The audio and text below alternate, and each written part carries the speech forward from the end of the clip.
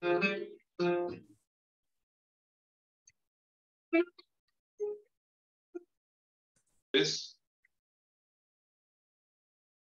good morning, ladies and gentlemen.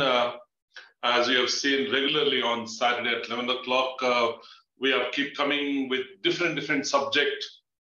And today's subject is Central Electricity Authorities Regulation 2023, measures relating to safety and electric supply.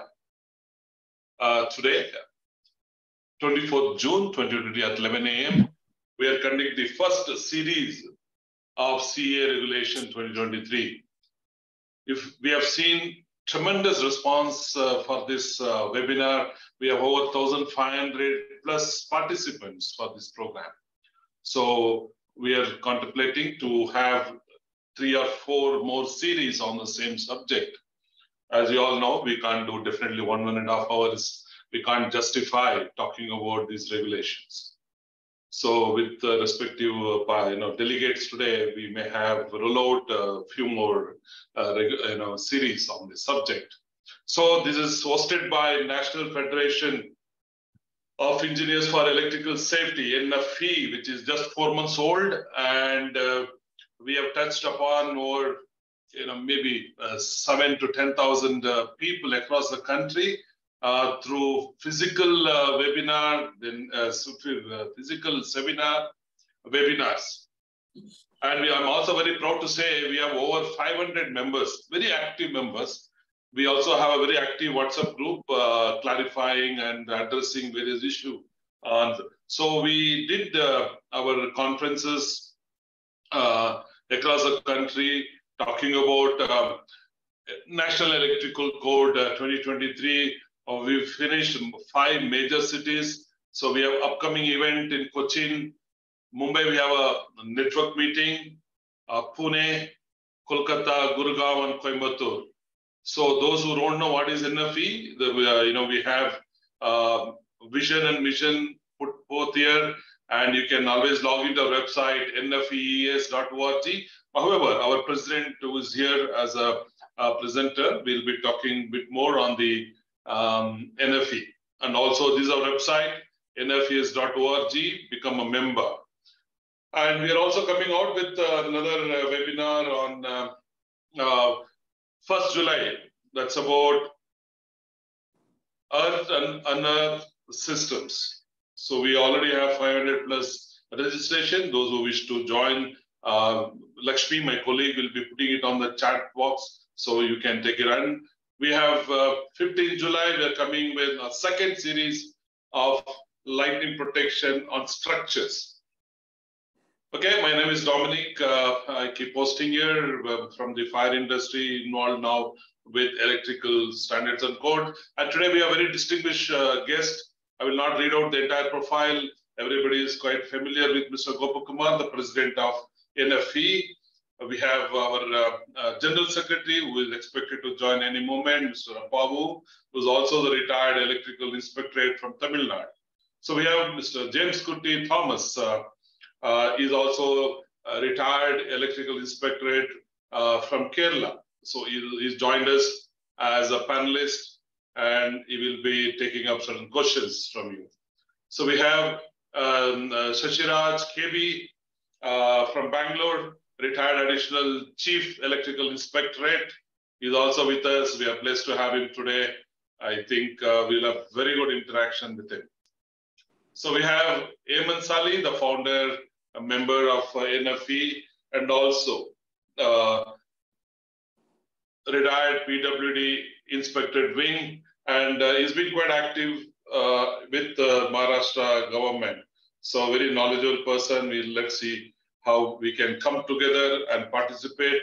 So without much delay, we have a fantastic participant now. It's 11:05. I would like to welcome Mr. Gopakumar to take over from here. Thank you very much, Mr. Dominic. So today, it's a very important day. So far, our programs, we were discussing some technical subjects. Today is actually the second time we are talking about regulation. 1 year back, we had a panel discussion where the same panelists were there except Shashiraj sir. So today, after the discussion is, it was before the regulation, or we conducted it just after the draft publication. So now this time it's after the regular regulation. I will just show a small presentation. I hope my screen is visible. Yes. Yeah. So, a lot of people, normally people ask this question, what is the regulatory framework? So this slide, this was actually, we got it from one of the CEA person during our program in Bombay. He was presenting this. So then we took this idea and made this slide. On the regulatory framework, if we look at the top of the regulation, we have the Act, which is the Electricity Act, based on which the regulations are made. So the regulations talk about safety, especially the CEA safety regulation, which we call, the full name of the regulation is Measures Relating to Safety and Electric Supply 2023.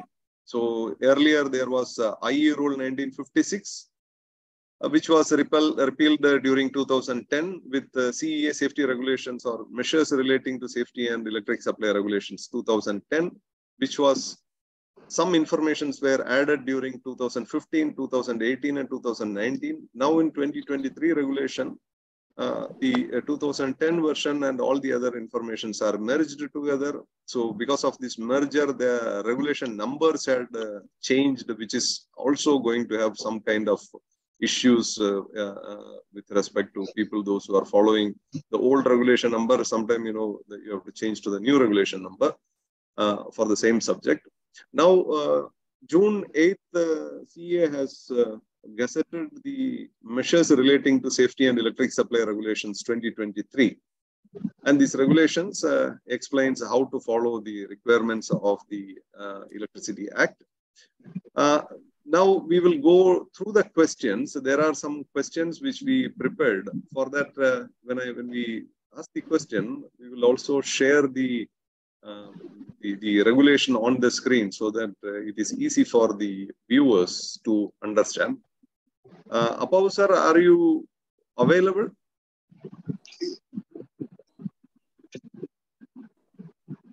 Hello. Yes, sir. One second.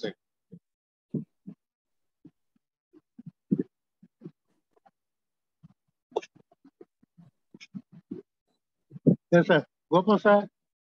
Hello? Yes. Yes. Sir, the first question is to you. The first question is to you. The first question is you have to explain a little bit about the regulatory framework which we follow or which we are supposed to follow in India, sir. Yes, sir. Actually, I'm in my native. There could be some data issues or network issues. Please pardon if you do not hear me. Just ring me. Okay, I'm coming over through my mobile only. Regarding your question, sir, that regulatory framework.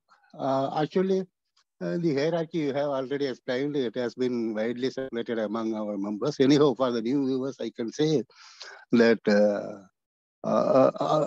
ultimately the constitutional enshrinement to that citizen, that is Article 21, empowers or the citizen has a right to live under Article 21.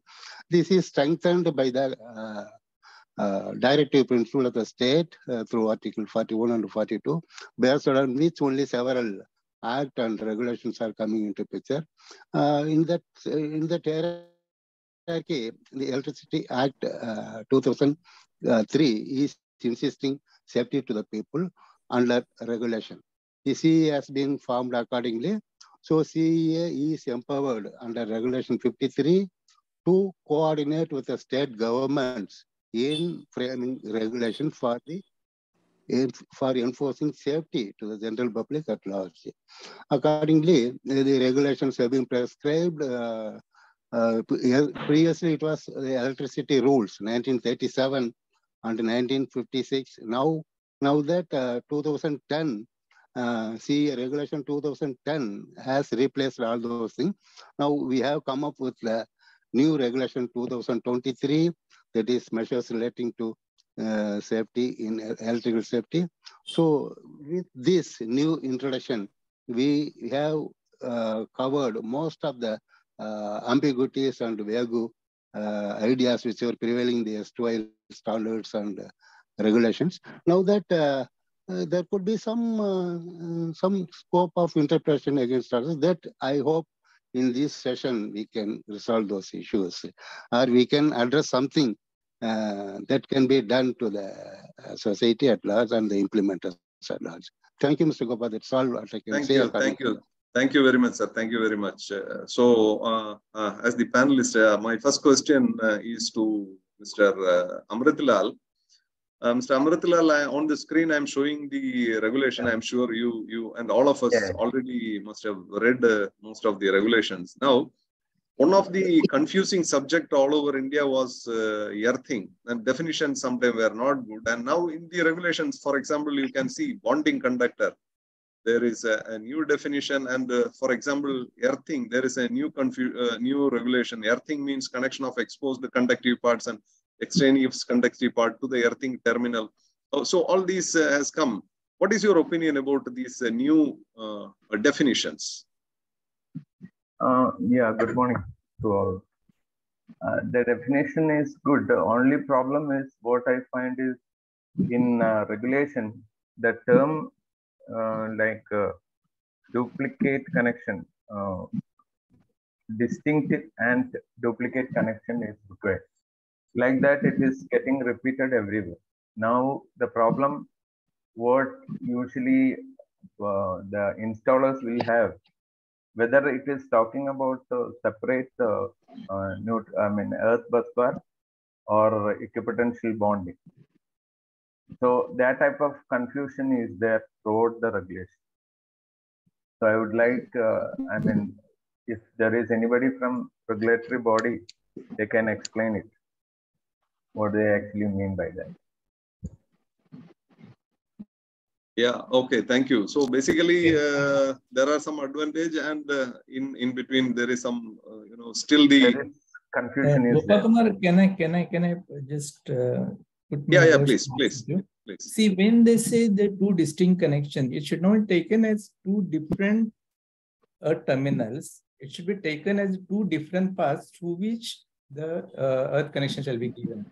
So if one of the earth wire breaks, one of the protected conductor breaks, at least it should have another path to reach to the earth. So in that way, it should be interpreted. Yeah, actually, it is talking about two connections. Now the requirement of two connections means two different protective conductors which are taking you to the earth terminal, earth electrode. Actually, sir, this has got some technical background as well. For example, once when these two connections were introduced during maybe 1950s, there was no IP. Ingress protection was not existing, and most of the equipment, the earth connections were on the outer casing of the equipment. Let's say, for example, a motor. But later, once when the ingress protection was introduced in the standards, the earth terminals were people started keeping it inside a protected, mechanically protected place, which is either inside the panel board or something like that. But this practice is not popular in India. We still have panel boards where the earth terminals are, or the earth bus bar is extended outside. So if the connections are from outside, of course, mechanically it can get corroded or somebody disconnecting, and those chances are there. So two connections are required. Now there is another technical reason. For example, if you look at IS 732, I think clause 5.1.6 or so, there is a requirement of limiting the leakage current in an electrical equipment appliance. The maximum leakage current in a fixed installation of more than a current using equipment more than 32 amps, the maximum allowed leakage current is 10 milliampere. If the leakage current is more than 10 milliampere, we are supposed to make a reinforced protective measure. And one of the reinforced protective measure is to have two connections. So basically, technically, these two connections are required. You can even see it in the IS 732. You just search reinforced protective measure, then you will be able to get it. So basically, this is a requirement. So I hope, Mr. Amrit, this is clear. Okay. Yeah. So my, sir, Mr. Gopal sir. yes, please. Hello. I think Amrital is not convinced on this, so I can supplement some more thing. In the new regulation, most of the things have been resolved. They say what they say under the heading of earthing up to not exceeding 60 volt, etc. What they mean is two separate and distinct connections with the earthing system.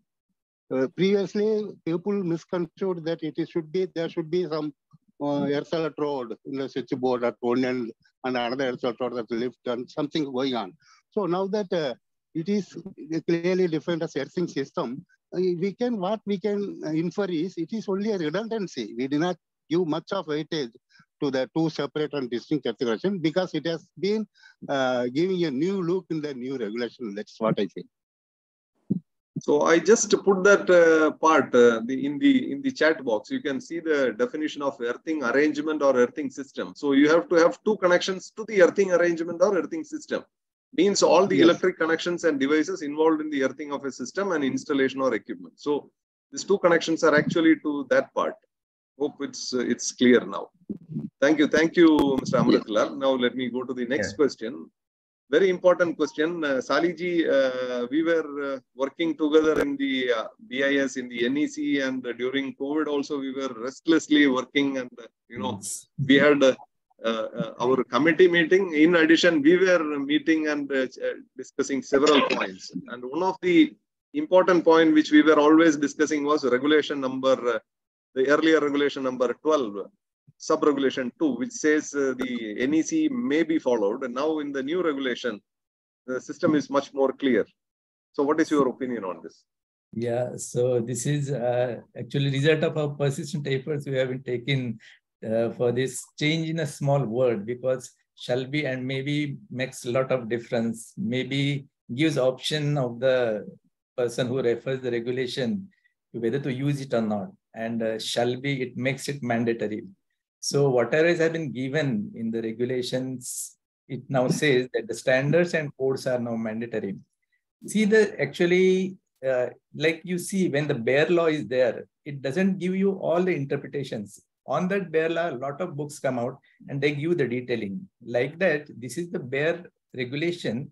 And on that, if you want to really interpret it and go into specific system of working of material, then you must refer the standards and codes. Now this has become mandatory, and if you don't follow that, so that will be actually in contradiction or a breach of regulation that is punishable, as we know. So this is a very good change that has come out, and the implementation in accordance with that through the regulators, inspectorate wings, is now becomes a very, very important part. So in accordance, if we see our forms 1, 2, and 3, I think they still are not totally in line with the standard formats which are given in the, if you can consider that PPQQ, RRSS forms which are given in the IS 732.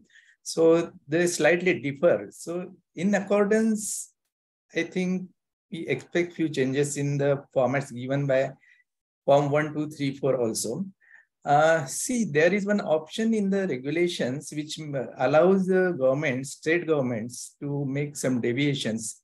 But in respect of this regulation number 32 or 45 now, so in respect of regulation 32, it has been mentioned that we cannot make any deviation in the regulation 32. So in accordance, the form 1, 2, 3, 4 being part of that regulation 32, we cannot make any change. So there are a few limitations. In accordance, we should consider how to come out of that. Because as per my knowledge and as per my experience, I can tell you the same forms cannot be applied to all type of installations. There are some particular type of installations like high-rise buildings. We need to consider those from different angle. For hospital buildings, we need to consider from different angles. And in accordance, there should be some changes in the formats. So I think still we await to make few change in the format, or at least allow the local governments to make the respective. Yes. Thank you, sir. But one sub question. Now you see in the regulation number 2, NEC and NBC are made mandatory. And if where relevant Indian standards are not available, international standards shall be followed. And if we look at the definition of international standard, so here, for example, the international standard, oh, where is it?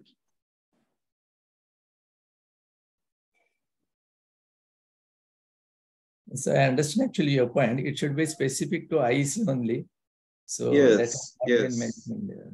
Standard. You see this one, the standard. Standard means Indian standard, and in the absence of Indian standard, International Electrotechnical Commission standard, Institute of, now the regulation is allowing as a sequence. First is IS standard, then IEC standard, then IEEE, then European norms standard. Actually, I don't know what this European norms standard. Yes. So all these are allowed. But do you think that in Europe, somebody will allow at the last of the sequence, if nothing is available, follow Indian standard? Will they allow, an European nation will allow Indian standard to follow? I don't think so. No, we are allowing our electrical installations to follow European norms if there is no Indian standard. Now, what will happen is, manufacturers and the people with business interest, they will try to interpret the wordings of the standard, and they will claim, for example, this subject is explained only in the European standard. It is not in the Indian standard, IEC standard, and the IEEE standard. Then they will try to claim that you have to follow European standard. Yes. So this is going to be a challenge. Now the question is, first of all, we should understand that almost all 100% subjects IS or 90% IS standards are there. 100% subjects IEC standards are available. But we can interpret that a typical particular subject is not there in both the standards, so European norms can be followed. My question is, will an European nation allow an Indian standard to be followed in that nation? Let's say Britain. I don't think so. I don't think they will allow. What is your opinion say on this, allowing the European standards? See, I think we should have limited our scope up to IEC standards only. So yes, it should not be inclusion of IEEE and all the standards, because that may create a lot of confusion, and there may be some controversies also. Somebody may ask to follow that, will refer this standard. At least they should have given a sequence also. If not in this, then this, then this, then this. That much clarity, if they can provide, I think that will reduce. Yeah. So thank you. Thanks for the answer. Now our question is regarding the Chartered Electrical Safety Engineer to Sri James Kutty, sir. James Kutty, sir, the question is the Chartered Electrical Safety Engineer. Earlier it was section 5A, and now it is section 6 or regulation number 6.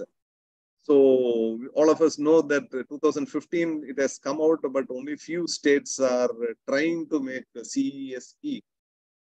Any reasons, can you tell why the state governments are a little bit reluctant in implementing this regulation or making CESEs available for people to make self-certification? Good morning, everybody. Actually, I'm surprised why the individual governments are not implementing this. It can be noticed that many states have conducted examinations for appointing a Chartered Electrical Safety Engineer, but still not sure whether they appointed them. Also, many states released notifications based upon the CA guidelines for CESE. Why the states and the central government not appointing CESE to handle the appropriate installations below the notified voltage as per regulations 34 and 45? I understand that many states are there pending to declare even the notified voltage. Another fact, I understand that many of the inspectors in service are reluctant to implement this, fearing they get lost their opportunities to inspect. Remember, you have no right to inspect any of the installations below notified voltage without the consent of the consumer. So, for a safe installation, please appoint CESE.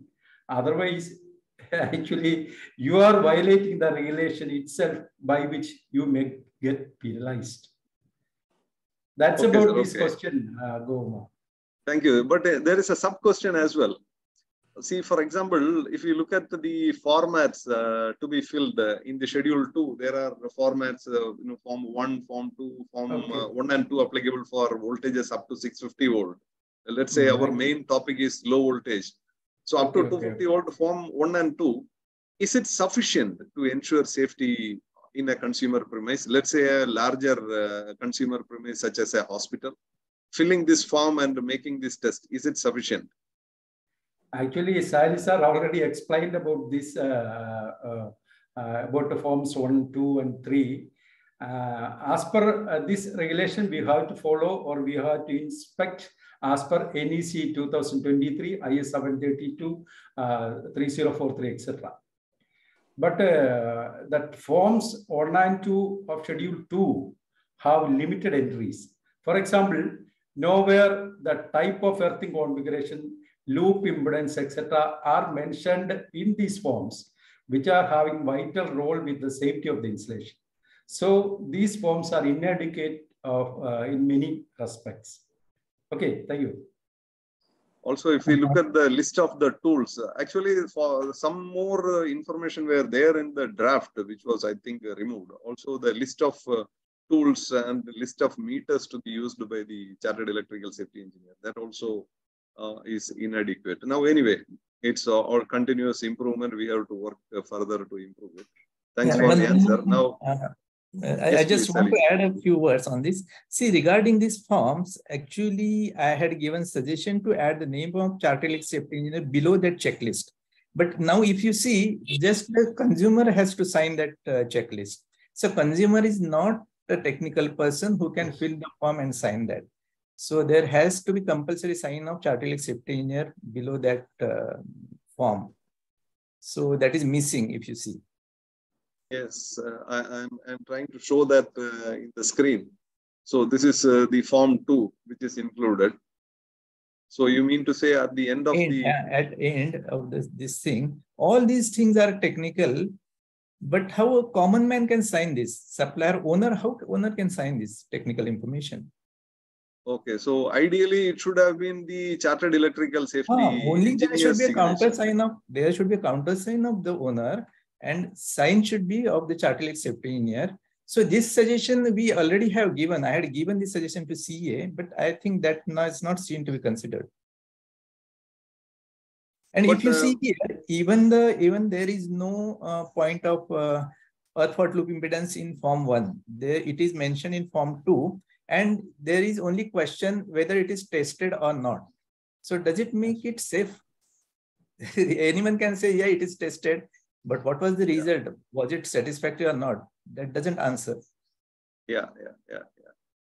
Actually, the ideally somewhere if they could have made a note saying that the forms in IS 732 can be added for larger installations. Then only the requirement as per for a larger installation can be tested and found satisfactory. These two words also they can add. Was it tested and found satisfactory? So yeah. But now you see, for example, this one where I am highlighting where the consumer's earth electrode is properly executed and has been tested. If yes, give value of earth resistance. Now, for example, this is applicable only in case of a low voltage consumer premise. Imagine the supply voltage is a high voltage and it is converted to with a transformer, the LV is used within the consumer premise. People may try to misinterpret it. They will still ask where is the earth electrode resistance value. This is actually to substantiate the regulation 18. Now coming back to the regulation 18 and 19, I have a question to Apau sir. Let me first show the regulations. Earlier it was 14, 15, 16. Now it is 16, 17, 18. The DISCOM, the responsibility of the DISCOM. 16, switchgear on consumer premise, identification of earthed neutral and earthed neutral conductor and the earthed terminal on consumer premise. Now, Apau sir, a serious question. Do you know any DISCOM in India who follows this regulation? Very vital question. Sir, we have too many actions, not only alterations, as well as property laws in the guise of fire, as well as equipment laws. Whenever there is a over voltage reflected from the suppliers network, that is DISCOM network.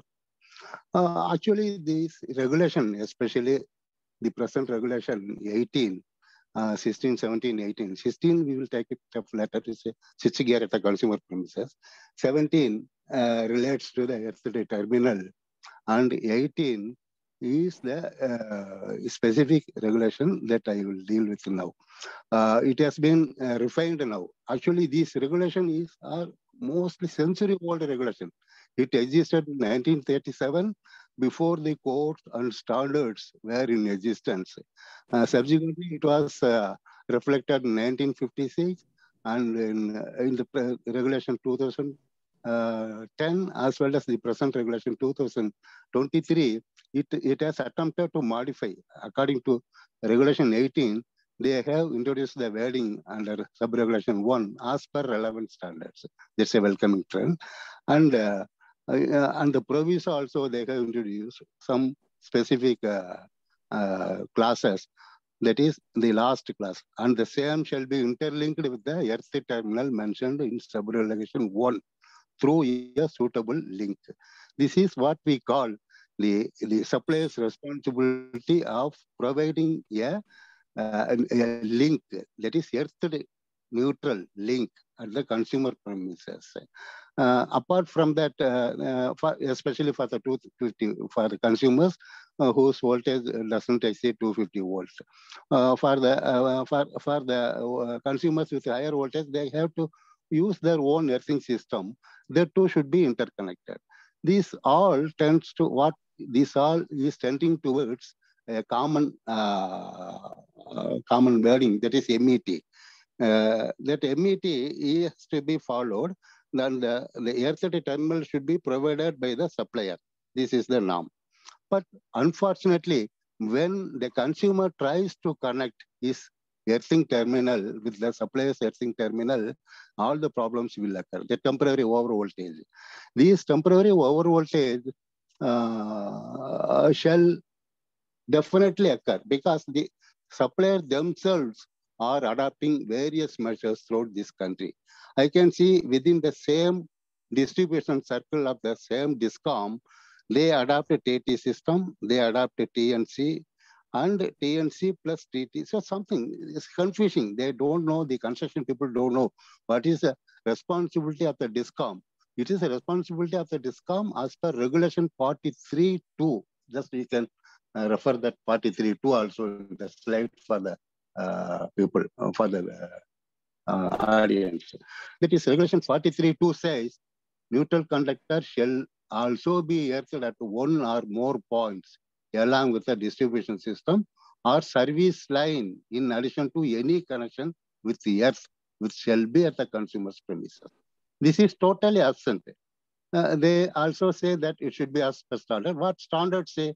As per IS 732 class 4.5.2.2.3, it actually fixes the responsibility.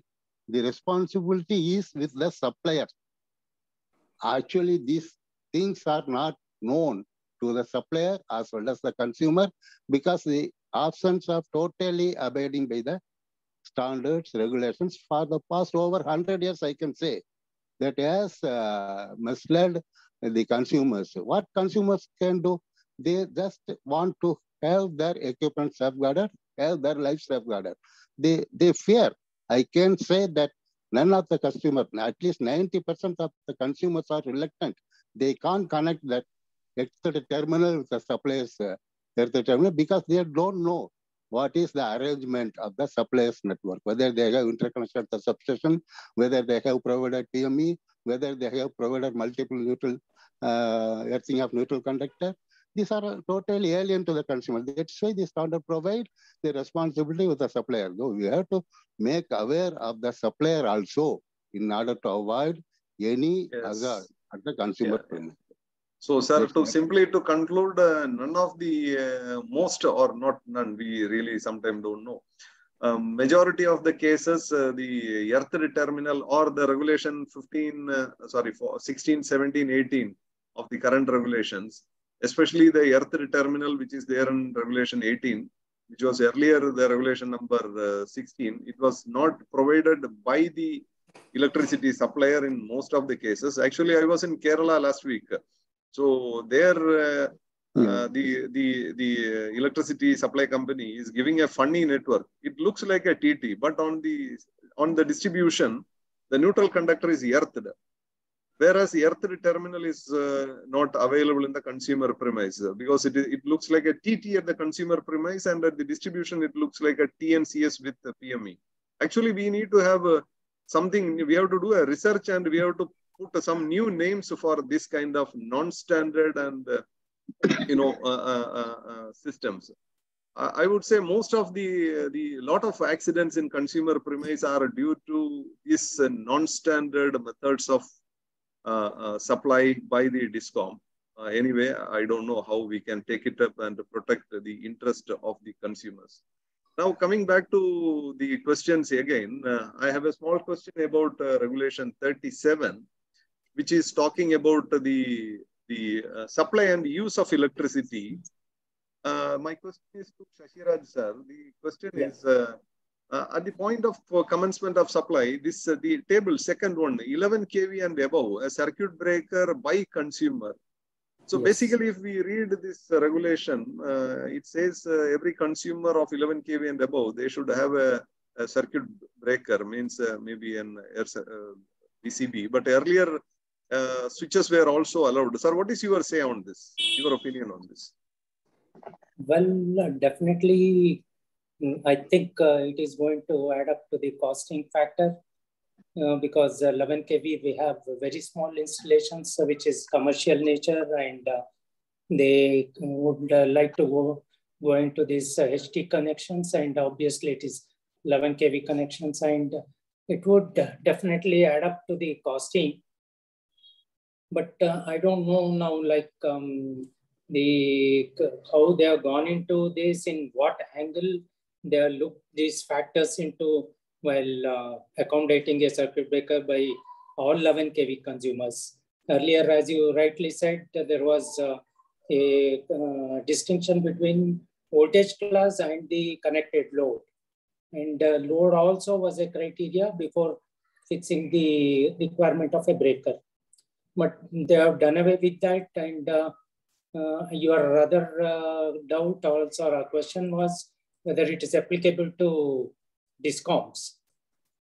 Well, the regulation 37 has to be read entirely from 37.1 to 8, and then only it is applicable to most of the installation. Whereas very clearly 37.2, which very clearly states that it is at the point of commencement of supply. And it also says that it is to be provided by consumer. Obviously, it goes without telling that it is applicable only to consumers, and regardless of whatever voltage, I mean, based on voltage only, the requirement of primary protection is to be provided.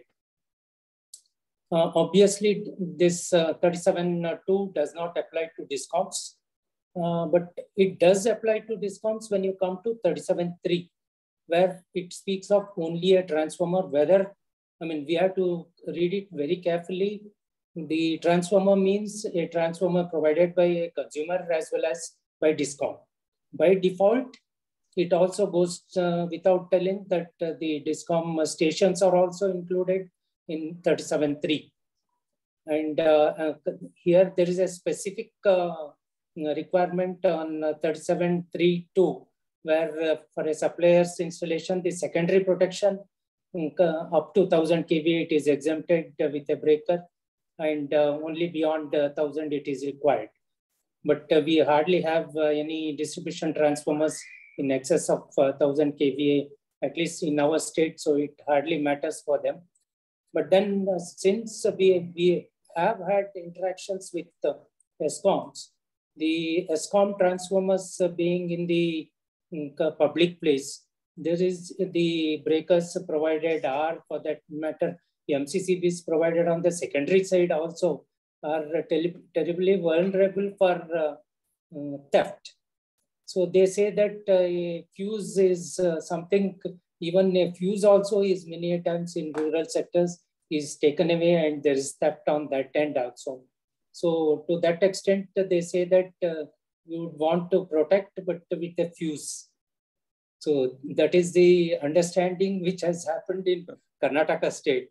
And even with respect to the primary GOS, which was already existing probably about 15 years back, all the primary GOS were initially, they were sealed because they thought that 11 kV, there was a theft at the 11 kV end at the point of commencement of, before the point of commencement of supply.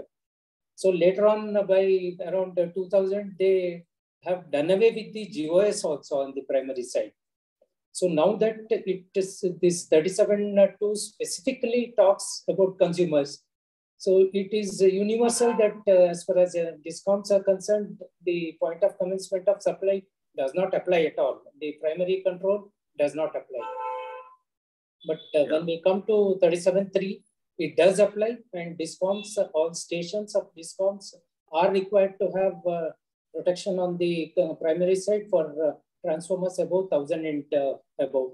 But obviously the discounts are all have stations, and only probably around 2005 in the state of Karnataka, we were not inspecting the stations of the discounts before provision of the drawings. But now we have made it mandatory for all 66 kV or 33 kV and of course, the KPTCL transmission companies with 110 and 220 and 400 to approve the drawings by the electrical inspectorate, similar to the consumer gets his HT installation approved by us. They have to also get it approved, provide the breaker. Sir, I would like to interrupt. I would like to interrupt and please. ask one question. Now, the heading of the question is supply and use of electricity. Yes. So probably this part is applicable only to the consumer premise, where a DISCOM is supplying and the consumer is using the electricity. Will it be like that? No. See, that's precisely what I was trying to tell. 37 speaks generally of all the installations when it comes to supply by the supplier to a consumer. And 37.2 specifically speaks of the consumer protection because it is at the point of commencement of supply. And that definition, point of commencement of supply, applies to only consumer. Yes. So 37.2 refers exclusively for the consumer, but 37.3 does apply for the DISCOMs as well. Because every transformer, they are required to provide, which was not provided earlier because most of the stations were without the breakers and there was a lot of accidents and station interruptions were also there. So now we have made it very clear and very sure for them that they have to get the drawings approved and we will issue an approval for before charging, and that is recorded. Similar to the end consumer as well. Thank you, sir. Also, you told that during the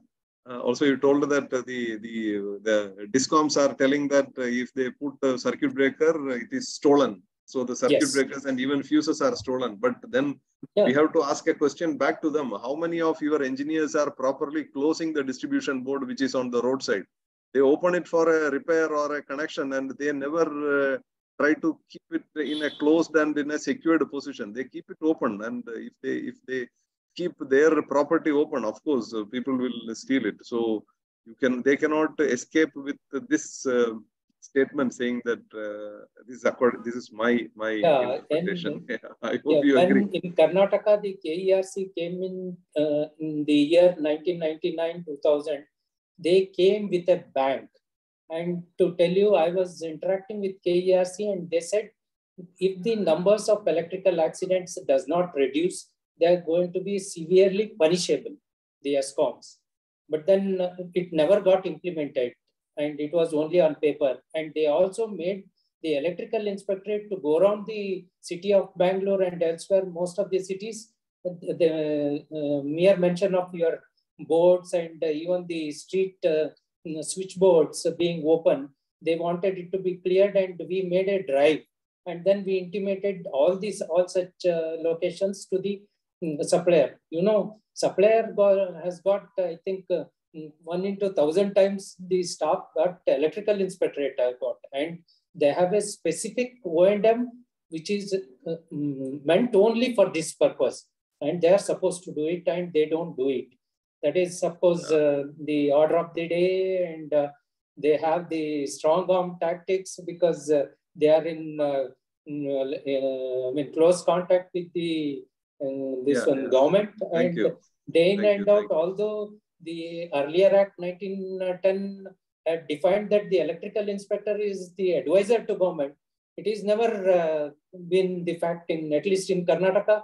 The advice was never taken from the electrical inspector. It was the other way around. Thank you, sir. Thank you, sir. Thanks for the detailed. Thanks for the detailed answer, sir. Thank you very much. Now I have to go to the next. Gopakumar, just a minute, Gopakumar. I think we should read this regulation with regulation number 16, where supply is required to put their own circuit breaker at the point of supply. So this regulation doesn't give any exemption from that regulation number 16. That is irrespective of the voltage level. You can just check the regulation number 16. Regulation number 16. Yeah. In belonging to the supplier, I think. Yeah, switchgear on consumer premise. The supplier shall provide a suitable switchgear in each conductor, every service line. Yes. Yes, it is there. So it is not exempted. So supplier has to provide his own switchgear, as well as consumer shall also provide his own switchgear. So will it be double? But sir, in 16 it is belonging to the supplier, and in 37 it is by the consumer. Yeah, sir. The interpretation can be the supplier has to provide a switchgear. In addition, the consumer also have to put one more switchgear. So then it becomes double. Before point of supply and one at the point of supply. So that is the distinction.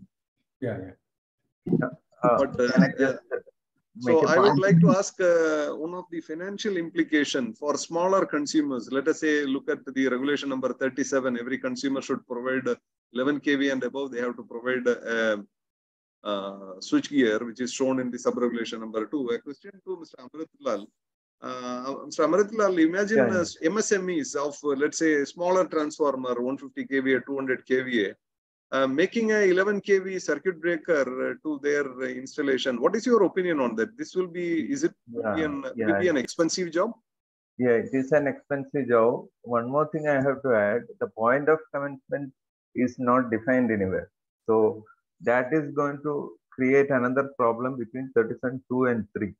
And coming back to your question, this VCB, indoor type VCB costs around 5 lakhs, whereas AB switch with the HRC fuse costs around 1.5 lakhs. And if you suppose if you are putting up the breaker on pole, that is outdoor type, even then the cost difference is very big. Like VCB with will cost outdoor type will cost around something like 2.25 lakhs, whereas a simple AB switch with the dropout fuse will cost only some 35,000 rupees. So there is a definite issue in 37.2.3 with regard to MSMEs and small entrepreneurs. So thank you. Thank you. Why I pointed out 37.2 and 3, the reason is whether we have to have a separate switchgear for the transformer, and at the point of commencement you need to have another VCB. So I think there is a lack of clarity on that as well. Yeah, I think there are some discoms, those who say that, you know, if example I'm saying, I'm applying for a connection and the discom says, sorry, we don't have a circuit breaker. You you buy and install a circuit breaker, but it comes to my account. Like, you know, you buy the meter and test it and put it into the circuit, something like that. So there can be issues as well. Now I go back to... In fact, in the state of Karnataka, the transformer, the protective devices, the cabling from this one across the street, everything is done by a consumer. And it is after 1 year, it is handed over back to the ESCOM. buying portion is from the consumer, handing over portion to ESCOM after 1 year. So I think in some states are immediately, as soon as you install it, money is yours, property is DISCOM's. No, here they have gone one step higher, that you have to maintain for 1 year. If it conks out within 1 year, you have to provide it again and give it back only after 1 year. That is to say, when it is safe and it can be taken back to ESCOM, they take it back. So that's okay, thank you. Thanks for adding the answer, sir. Thanks for adding the answer further. So now we have only limited time. We have 50 minutes passed. Thank you. Now, the next question is to Saliji. Saliji, we know that the regulation which we were discussing, regulation number 16, the DISCOM is not following. The consumers sometimes are not following the necessary safety measures. And finally, it is leading to 15,000 average electrocutions across India per year. And you know the gravity of fire accidents, fire from short circuit or fire from electricity, which is happening all over India. Sometimes the DISCOMs are not following, not sometime, DISCOMs are most of the time not following the regulation. Also, the consumer premises are becoming unsafe. So the question to you is, we are finding violations almost every day and everywhere.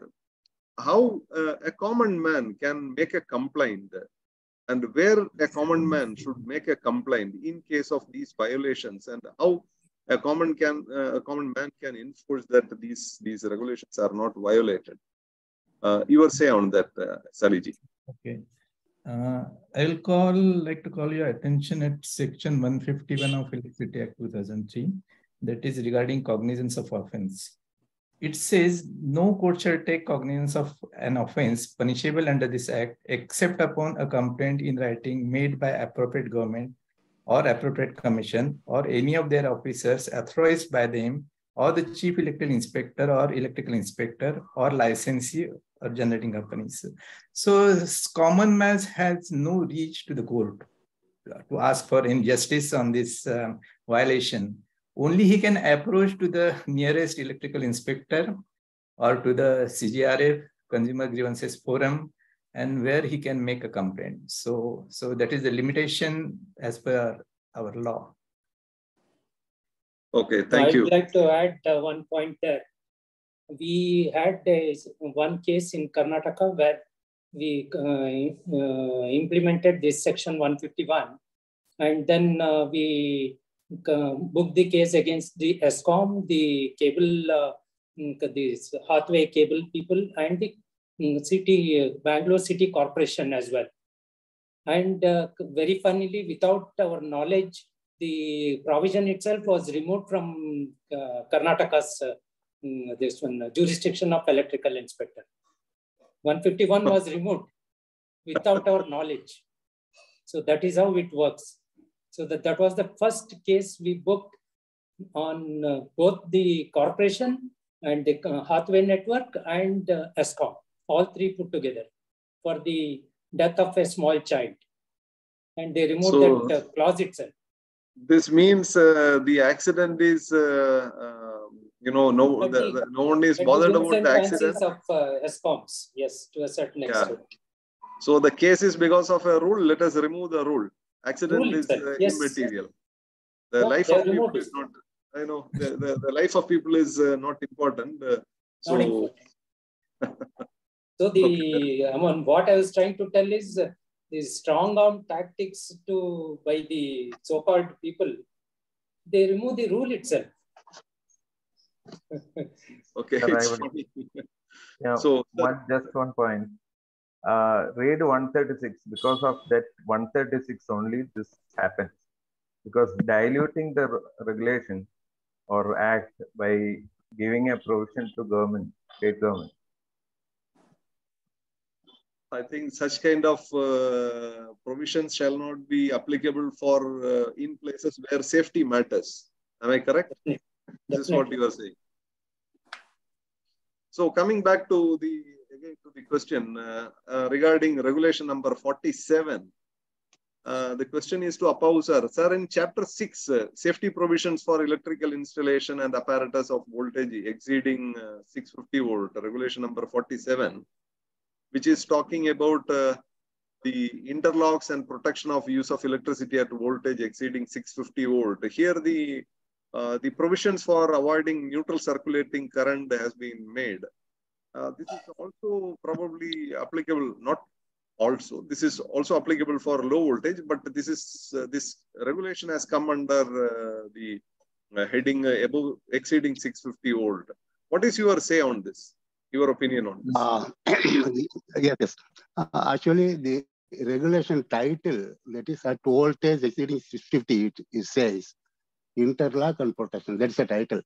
But the voltage is exceeding 650. This gives a complete confusion to the consumers as well as the inspectors. But they know that it is applicable for all. For example, you see the sub-regulation 1.3 that says when there is an interlock should be provided for avoiding pack feeding. And another thing, see regulation, sub-regulation 2.4, it insists earth fault relay for 100 kVA DG set. Can we interpret these two things are applicable if the voltage is exceeding 650? Exceeding 650 means 11 kV in our system. At least minimum 11 kV. No 650 existing now. So we should not interpret it as a voltage exceeding 650 because it is applicable for 100 kVA. There is no 100 kVA DG set at 11 kV. You see, and there is interlock is necessary for avoiding paralleling or for avoiding feedback. So we should interpret it out of common sense and science, and technically we should not strictly abide by the regulation. It has become a compulsion. And another thing, these things have arisen due to the removal of voltage classification, HV, LV, MV, which were clearly available in the erstwhile electricity rules. Now that it has been removed, and a complicated phraseology is employed. Above 650, above 250, not exceeding. These are all quite unnecessary. You simply say that LV, MV, HV. Then the question arises, who has to do it? Whether CE or CERC. As per Electricity Act 2003, it should be done by any of these two categories. Because people, we are all hardly wired. Our brains are hardly wired with HV, LV, MV. So why do you remove those things and make these phrases and make it controversial to the science? So the thing is, we should not read the title as voltage exceeding 650. This occurs in several places because of this classification. Because interlock, earthing, most of the things are common to all voltages. But by defining this 650, there should be some special category. If it exceeds 11 kV or 33 kV, it is an EHV installation. There are some stringent measures. It cannot be for all the protection measures like parallel operation or interlock or something. That's what I feel. Finally, we should avoid, the implementer should avoid the word at voltage exceeding 650. Remove it for the sake of... or probably if this regulation is made in the chapter 3, or where the general safety measures, where it is applicable for all the voltages, it would have been much better. That is what is the conclusion. Am I correct, sir? Yeah. So yeah, I think yes, it should be subject-wise, not voltage-wise. That all makes the confusion. It should be common for all. Saliji, you told yes, there was a similar mistake like this in respect of dry type transformer. It had come under the conditions applicable for transformers having oil over 2000 liters. So I pointed out that if you go along according to this, then most of distribution transformer will not be required as per this dry type regulation. So that regulation they removed from which was under 2000 liters, and that now it's input separately. So that the similar mistake is here with no, that. I just quoted the sample case. Hello. Also, sir. I just quoted sample case. There are several.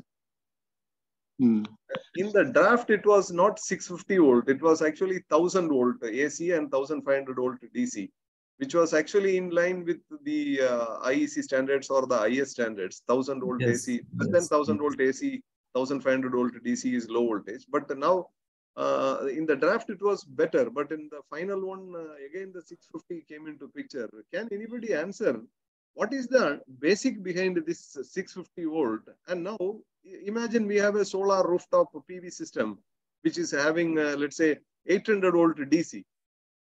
In which category it will come under? Yeah. And where is it written in the regulation? Can anybody answer, sir? Sir, actually this 650 volt was existing another, I can say almost 100 years back. During the stories, there was no standard distribution voltages, voltage at various levels. That is repeated and existing for the past 100 years, I can say. Now we are in 2023.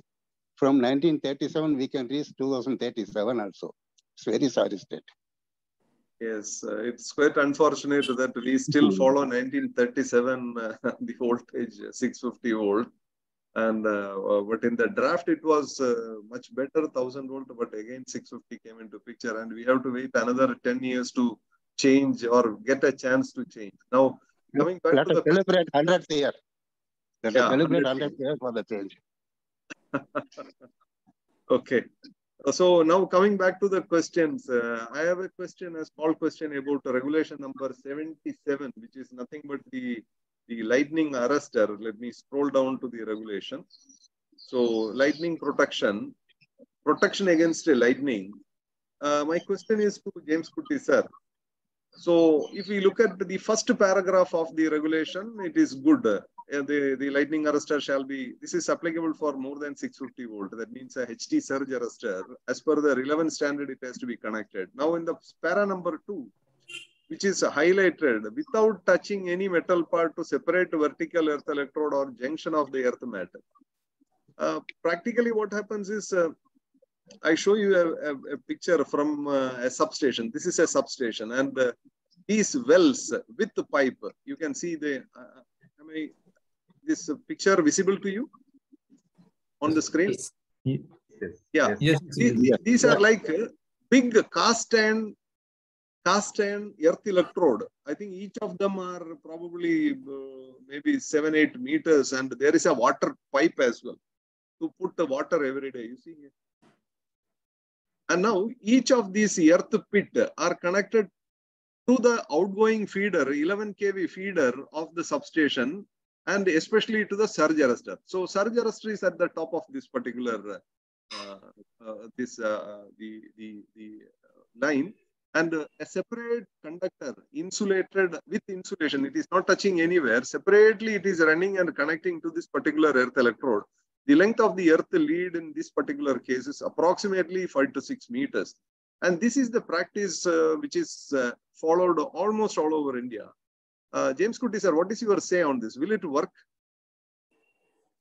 Sir, here you can see the change between the old and the new regulations is just the addition of the wording as short as possible. You see in the second para, as short as possible. Yeah. Means the leads from the surge arrestors should be as short as possible to avoid the voltage drop or the induced voltage due to the added impedance through the extra length. Being a surge, the effect of dL by dt will have influential role with the voltage. But by this, actually the surge arrestor may not work for its rated surge voltage. That's a problem. Then the added wording is very important. Means the word added is very important. But please go through the other portions of this clause. It is just same as from the 2010 regulation.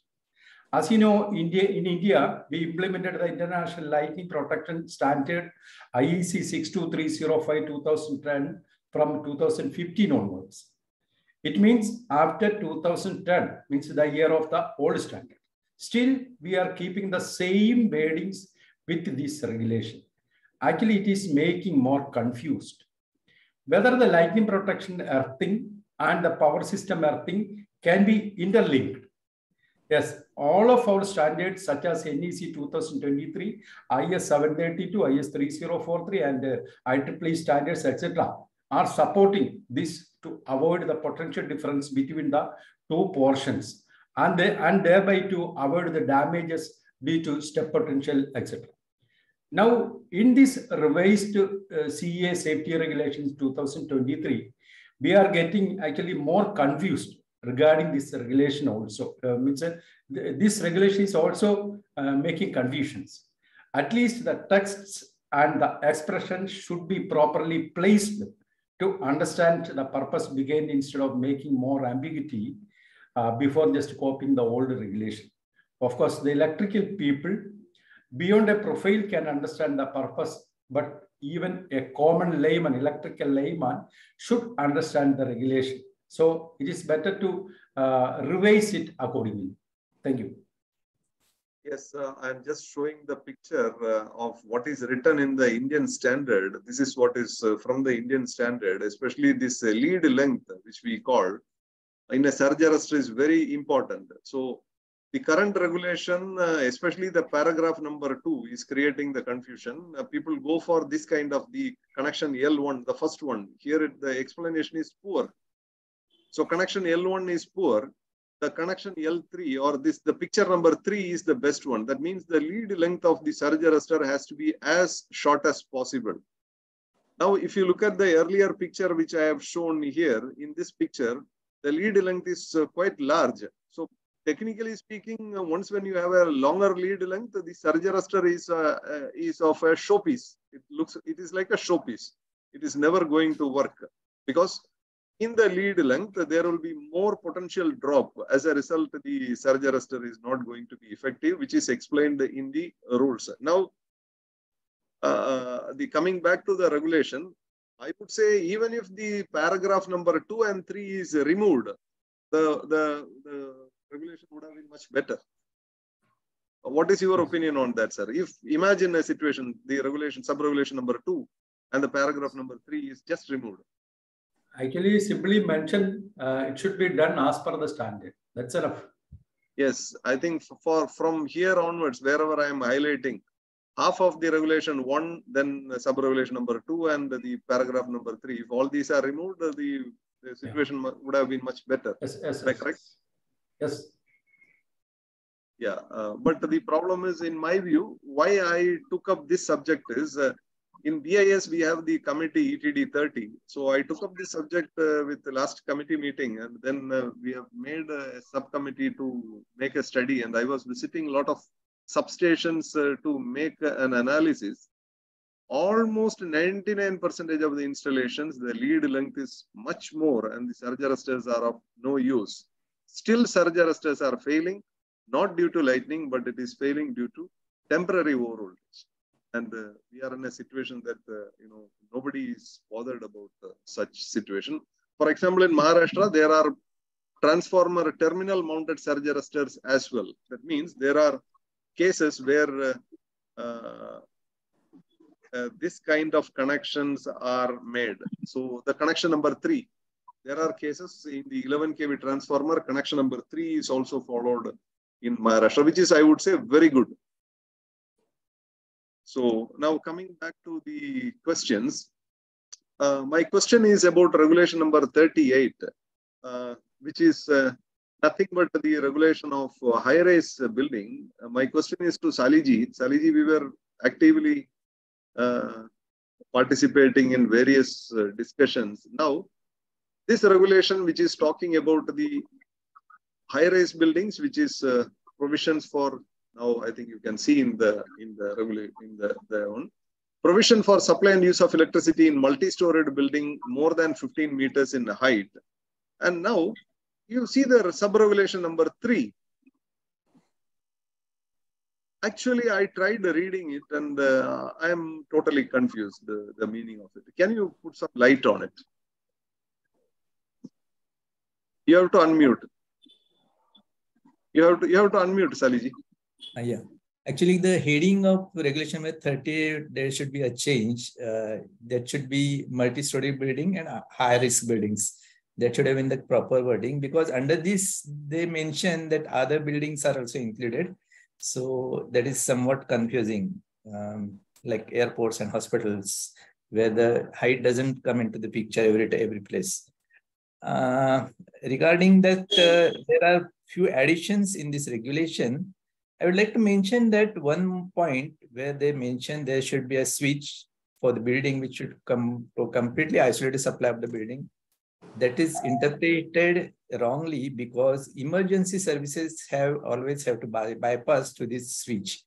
If you see the IC 60364 part 556, they have given a sample diagram of this state. They call it a fire switch. According to that switch, if you see, they have bypassed all emergency services before placing this switch in the circuit. So this correction is very much needed, because while the evacuation process is there, emergency services must run on, and with the switch in off position, that cannot be done. All emergency lighting, all your security services, door openings, or smoke extraction systems, everything will fail. Escape routes lighting, etc., etc. So I think there should be connection for these emergency services. Another thing is that if you see regarding the fire retardant low smoke cables, I think they have mentioned the FRLS cable for the high-rise buildings, but I think there should be at least FRLS cable shall be used. That wording should have been there, because HFFR cables are also there, and use of HFFR cable, they are specifically mentioned for certain type of buildings. So it shouldn't be like that. One more part which could have been added in this, that AFDD they could have added in this, because in National Electrical Code we already have given suggestion to make a provision of AFDD. So that is very much needed in case of high-rise buildings. So few things I think still are required in this regulation, which should actually be necessary from the point of view of evacuation processes and all that. My question is specific. For example, sir, I would like to, Mr. Gopa. Yes, please. I would like to supplement. Actually, the technicalities we do not deal much, because the NEC has been made mandatory. So this can be done. Actually, the actual problem is under sub-regulation 3, all the 1 to 6 are deemed to be absorbed by the other buildings. We did not bother about sub-regulation 1 and 2 to apply for this. So AFDD or whatever you think you require, that can be implemented under the NEC for various buildings like hospitals. Everything, building classification is there. So the main concern is implementation, not the technical things to be inferred and applied. The implementation comes into picture for the building which height exceeds 15 meters. There ends the matter. When they insert the provision of other buildings under sub-regulation 3, it means that these buildings can observe the following sub-regulations 1 to 6, and that would suffice. Electrical inspector need not inspect. That is one part of interpretation. Another part, whether these buildings are to be inspected statutorily. That is absent totally. If these buildings, some clinics will be available in every street, some stadium, academic buildings, everything will be available. Who is going to inspect? What is the mechanism available? What's the enforcing mechanism available in this country?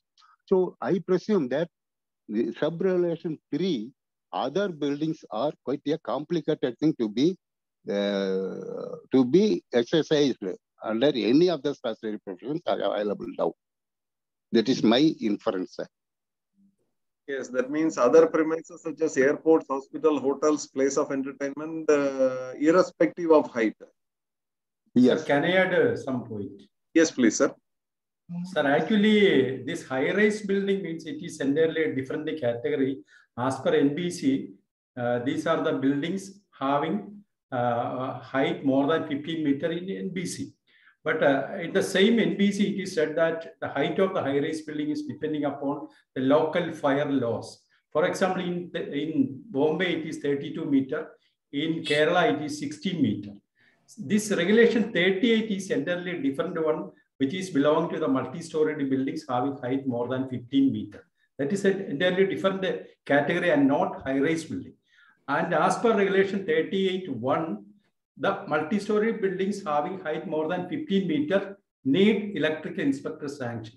But as per regulation 3, there are some other category of buildings which are not required to get the permission from electric inspector. That is what I understand. For example, place of worship. Suppose it is a church having height 30 meters. That is not, that will not come under electric inspector category. That is what I understand. So, sir, according to you, all high-rise buildings, multi-storied buildings more than 15 meters need inspection, except these airport, hospital, hotels, and these places. See, so these places doesn't need as per regulation 38.3, the following protections or the clauses should be applied for the buildings having height more than 15 meters plus the other buildings.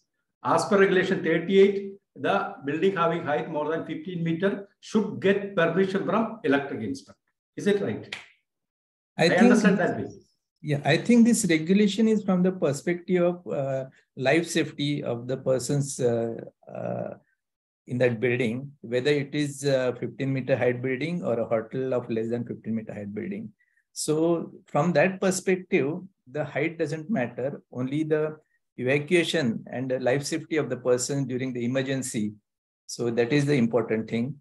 So we should consider this regulation from that perspective. So instead of, I think, mentioning just 15-meter height building, it should have been high-risk building where the occupant load is more. I mean, the number of persons per square meter are beyond certain value, then all those buildings should be considered for high-risk as a high-risk building. Okay, that means finally the question is whether these buildings, irrespective of height, do they need inspection by the inspectorate or not? Yes, it should need inspection. It should need inspection is mandatory for these buildings, irrespective of height. If its height is more than 15 meters.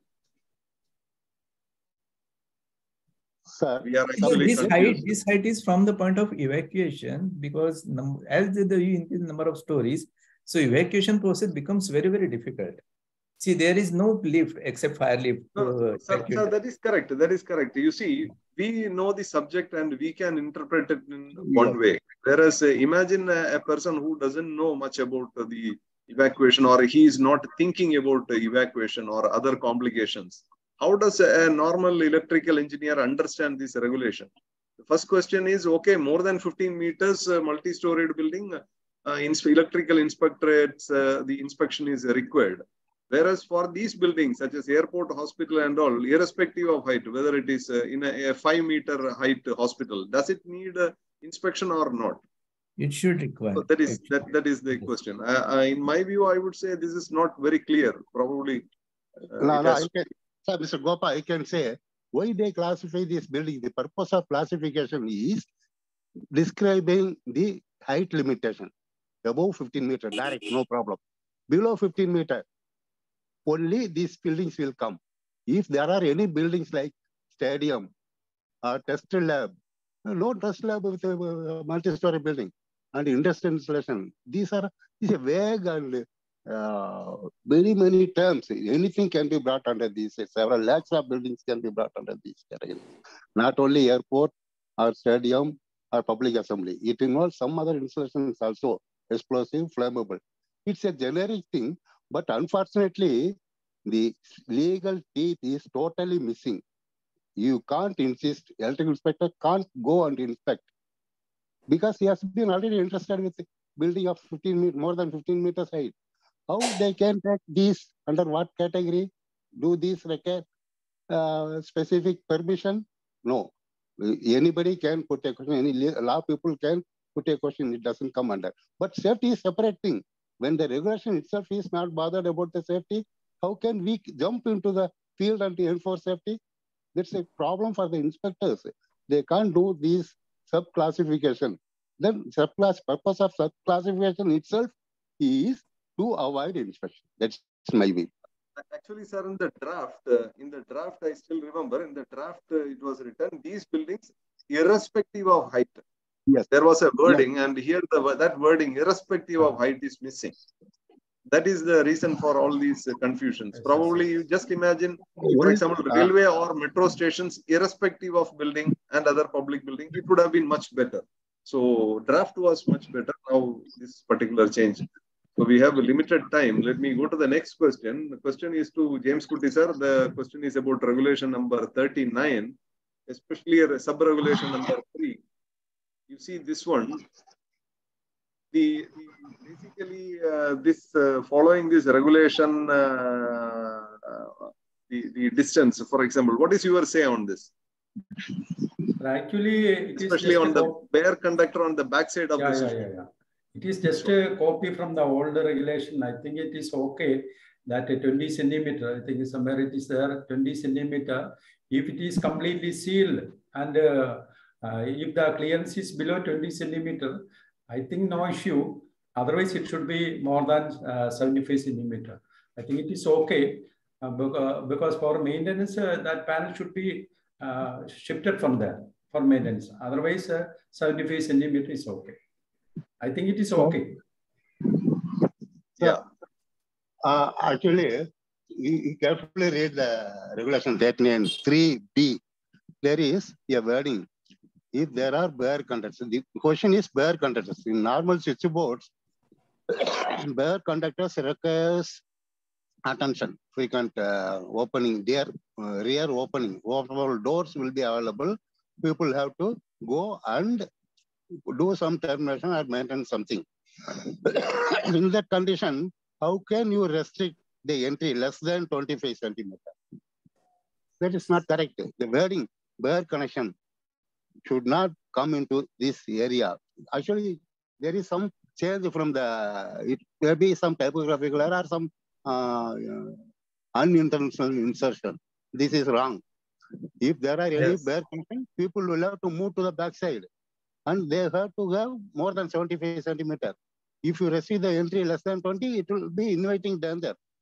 So you have to go through the previous regulation. Basically, sir, the bare conductor, it has to be removed, probably. I think, can you see, there is a change. It appears there is a change from the previous regulation. It is something inserted, I think. Unless I go through the previous regulation, I can't say that whether it is in insertion or let me check up. If possible, you can also check, Mr. Gopa, from 2010. What's the relevant regulation? I think 37 is the relevant regulation. Yeah. Sir, okay, one thing, Gopal, I would like to add. See, in our NEC Part 1, Section 22, that speaks about electrical safety, we have given the arc flash distances, clearances, restricted area, prohibited area. Like that, we have clarified what are the distances. And that is as per the arc flash hazard assessment. So this, whatever they have mentioned here, 1 meter or 20 centimeters, that doesn't correlate with the requirements we have given in the NEC Part 1, Section 22. So this regulation should be reviewed from that point also. Yeah. So thanks for all of you to answer these questions. Now probably we can take up some of the questions from the question answers. But before that, I would like to add one small point. If we look at IS 732, Annexure A, which is talking about the, let me open that one moment, please.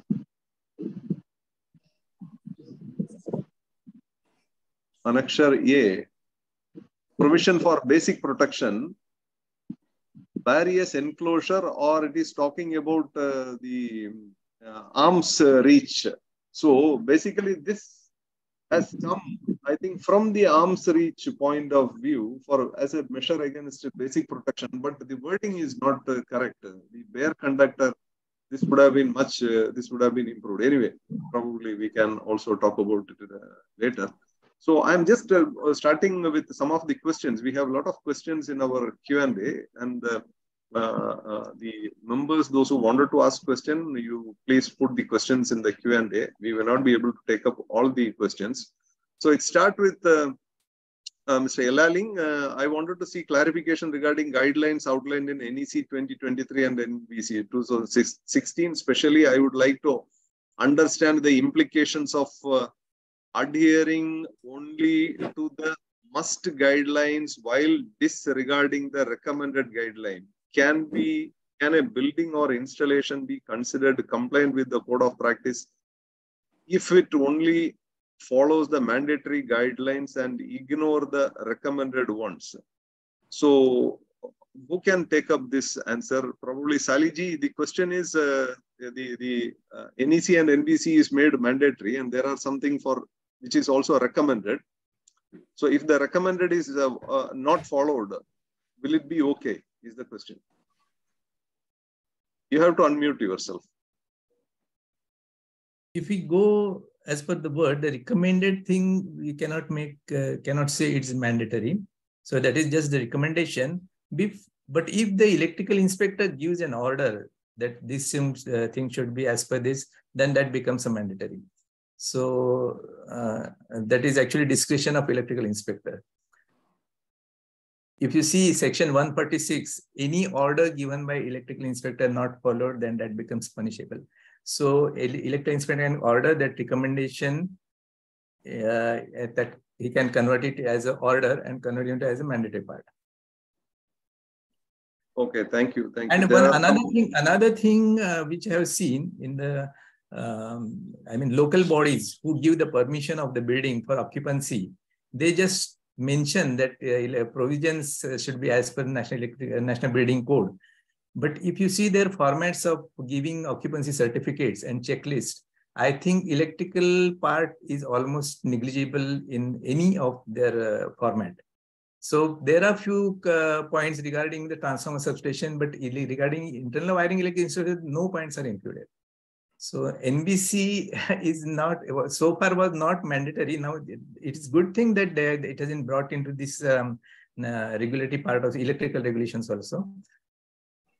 Yeah, actually, this is a big relief for me because, you know, the non-standard lightning protection, NBC has asked not to use ESE lightning rods. And now, since NBC is made mandatory, now early streamer emission devices legally is not valid in India, which is a good move, let me say. Now, there are some questions regarding some technical questions which are not related to the regulation. So I skip these questions. And there is a question from Mr. Arvind Deshmukh. Regulation 80 shall be discussed for PTCC approval from 11 kV. So let me show the regulation 80. I think this the technical committee. Telecom and... yeah, telecom and this committee. Let me show you the regulation number 80.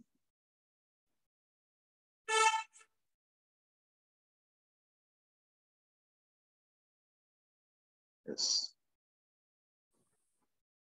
So regulation number 80 is protection against electromagnetic interference. The owner or of every electric supply line of voltage 11 kV and above shall obtain clearance of Power Telecommunication Coordination Committee to ensure the safety of personnel and telecommunication line as per the requirement of section 160 of the Act. Can anybody answer on this? See, this is requirement as per Telegraph Act. That section is from that only, I think. But such clearances are never taken. I haven't seen such clearances are taken. So I have attended few of the meetings of this PTCC, but most of the things just remain on paper. So that's not being followed. Okay, but here it is talking about protection against electromagnetic interference, EMI. It is not talking about personal safety. It's only talking about EMI. Yes. So I think there is so another regulation is also there. Means suppose there is an electric line and telecommunication line. The second coming line authority should get the permission from the first authority. Yes, the new line coming in vicinity of telecommunication line, so clearance has to be taken. But see, there are no overhead lines nowadays, so that question doesn't arise. Most of the lines are underground now. And in respect of underground lines, in our regulation, I think number 70 or something, they have given what should be the clearance between telecom cable and power cable. So I think actually, it is the question is regulation 80. Is it applicable from 11 kV onwards? Yes, the answer is very clear because the regulation says 11 kV and above. So this clearance is required for 11 kV and above. Yes, right. So 11 kV is included. Yes. So that is right. So for Actually, 33 kV, 33 kV, the distance is now 30 centimeters, and about 66 kV or so, the distance is 60 centimeters. That is mentioned in regulation. Yeah. Sir, Gopal sir, I would like to supplement. I attended several PTCC coordination meeting some years back, 10 years back. Now these things are not coming. I don't know, because of absence of almost overhead telecommunication line. There is a stringent measure that whenever a parallel feeder, say 110 kV power line feeder trips or something happens, there will be induction in the telecommunication lines. That's the purpose. That is electromagnetic interference, not interference. Any people who work in a dead line parallel to any EHV line can suffer damage due to induction from that line. That's why parallelism should be avoided in general. The regulation should be observed, whether the lines are existing or not. If anything comes into picture, then it should be observed. How can we totally avoid that particular regulation, the act, which actually arising from the act itself? The regulation should be observed. It is my opinion. There can be some overline in future or something existing. We can't rule out. There is an interesting question, which is straight directly related from Mr. Prince Singh. Is this regulation applicable to older buildings and factories, or is it applicable for new installations only? Is it retrospective? Sir, Shishiraj sir, what is your opinion on this? Yeah, it will be retrospective only. So not the existing ones. Okay, so that means whatever going to come in the future, this is applicable. So not for the old buildings. Not for the old ones. Okay, thank you. So somebody again asked, the regulation 80 shall be discussed. Yes, we already discussed it. A lot of questions still about earthing. Somebody asking, earth bit insulated. So these questions, we are sorry that we cannot take up the question. Today's discussion is more about the regulations. So again, one question: in case of neutral earthing of genset and transformer, what shall be the minimum 2 earth electrode is insulated? Okay, these are technical questions, not related. Gentlemen, Mr. Bera, please note that the regulation is talking the generator and transformer terminals as well as body to be connected to a common bus bar, 2 separate connections. That is the requirement.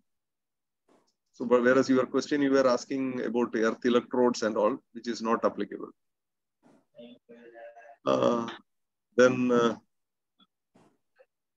Actually, there are several questions, but there is no question really related to the regulation. Somebody is asking a requirement to prevent the fire for solar installations. Have anybody saw a requirement included in the regulation about fire in solar PV? I think there is a separate regulation, chapter 10 in regulation talks about solar. And in connection with that, you refer NEC Part 8, which talks about rapid shutdown and fire protection. Yeah, actually, chapter 10 talks about the safety requirements for renewable energy stations from regulation 119 onwards. So it talks about renewable energy stations, then safety for solar PV. This is regulation number 121. So it talks generally, there is nothing about fire in this particular case specifically. You have to refer the relevant standards. Yeah, it is there, I think, on page number 144, 121.4. 121.4, I think. There is a sub-regulation.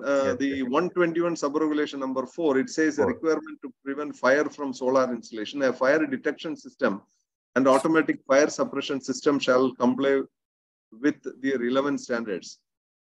Okay, the fire detection and suppression systems are specified, but you see, if we look at the NEC, the requirement at the DC side, the DC arcing is highly dangerous and it can create continuous fire which will spoil the whole installation, the whole building, if it is a rooftop. For avoiding DC arcing, especially on the solar PV, double insulation is made mandatory, or you cannot compromise double insulation. But most of our solar PV installations, especially inside the combiner box, double insulation measures are compromised. That is the reason most of the fire in solar PV are in the combiner box, because double insulation is missing. Also, sometimes people use normal wires with single insulation for this application. These are actually violations. So the first is you should comply to the standards as well, not only providing the fire detection and suppression system. So I'm actually reading questions one by one, but a lot of questions again regarding earthing. I don't know when our nation is going to be free from these earthing questions and free from this chemical earth. So probably I request the panelists, you also please go through the questions. There are so many questions, and okay, somebody is asking regarding lightning arrestor. Can you explain once again, please, Mr. Gopinath? Mr. Gopinath, if you use any surge arrestor, let it be low voltage or high voltage, the length of the connecting wire has to be as short as possible, because the idea of the surge arrestor is to limit the transient over voltage which is going into your equipment. Let's say, for example, a transformer. If the length of the lead, the connecting lead is more, there is voltage drop on the lead length, which will induce more voltage. The impulse or the clamping voltage will be higher. So in order to have the best effect of lightning arrestor, you have to use the shortest wire length. For a 11 kV or 9 kV surge arrestor, probably 1 or 2 meters is okay. But if you connect the surge arrestor earth lead, imagine the length is 5 meters, approximately 50 kV will be dropped on the wire length itself. The protection level of the surge arrestor plus the wire length will be much more than the impulse withstand voltage of this transformer. So surge arrestor becomes ineffective. That is what it is. So again, Mr. Dilip has asked a question. As per new regulation, now the hospitals which are not of height more than 15 meters need to take approval from electrical inspector by submitting the drawings. I think it is not a question, it's a statement from Mr. Dilip.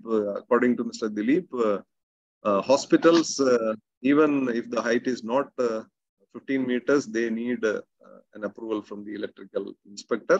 That sub-regulation probably is with regard to congregation of people, because that sub-regulation, if you see, all the installations covered in that is with relation to congregation of people, like a stadium, hospital, airport, or railway, and such installation.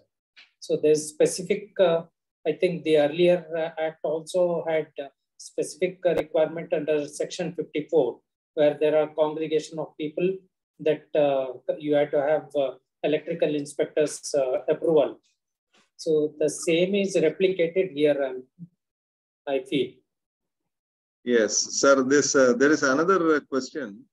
The safety regulation is silent on the following points: whether the oil transformer has an oil capacity below 2000 liters can be provided in the second basement of the building, residential or commercial, industrial, or on the roof of the building. No, it is not allowed. It is covered. Actually, we can refer the technical standards for plants, and there is given regulation, I think 2020 when the regulations come out. So oil type transformer is not allowed anywhere other than ground and first basement. Dry type transformers, of course, there is no such. So I will. Yeah. So I will. There are few people, those who have raised the hand. I am allowing some of the participants. If you wanted to speak, please unmute yourself and you can have your questions directly.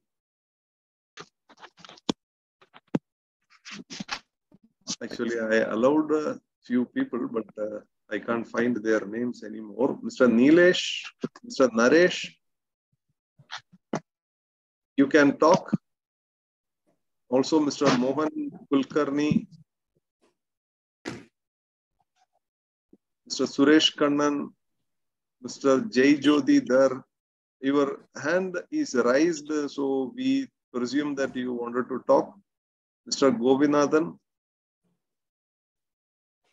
Mr. Pera, if you wanted to talk, please. Hello? Sir, yeah, I'm Gopinath. Yes, Mr. Gopinath, please. Yeah, my voice, I hope my voice is audible. Regarding that LA we have discussed, sir, can you share the picture once again, sir? What you shared, that LA picture. The surge arrestor? Yes. Okay. I will put it in the chat box. Okay. Very soon. Quickly, I will put it in the chat box. Thank you. Thank you. Thank you. hello. So, Sir, yes, this is Joydhar from Haldia Petrochemicals. I have a question is, see, we have these engineers and diploma engineers. Now, as per regulations, do they require to have separate license again from licensing board, electrical license? Yeah, it is required. For all engineers and diploma engineers? I think you have to designate them for the purpose of for the duties which you are assigning to them. So designation should be given. Against the regulation requires that when they are appointed by consumers, it is a requirement by the State Act on licensing that they have to have the licenses or permits issued by the state. It is applicable in Karnataka. Yes, they have to, immaterial of their qualification, they have to have the permits and licenses. So basically, they have to get the license from Karnataka. If Yes. this is the facility in Karnataka, what about Maharashtra, Saliji? I think if the person is designated for the particular task of work, and if his name is given in that list, which he has to keep the record, and electrical inspector can go and check, and even reject his name if he's not capable of doing that duty. So that supervisor license or such things are not required. Okay, that means only a person who is having the supervisory license can be listed in this particular task. No, not necessarily. He need not have any supervisor's license. Only the company should designate him for the particular task of work. No, so this is basically dependent on the state. Actually, the interpretation may differ. Mr. Appau may put some light on this.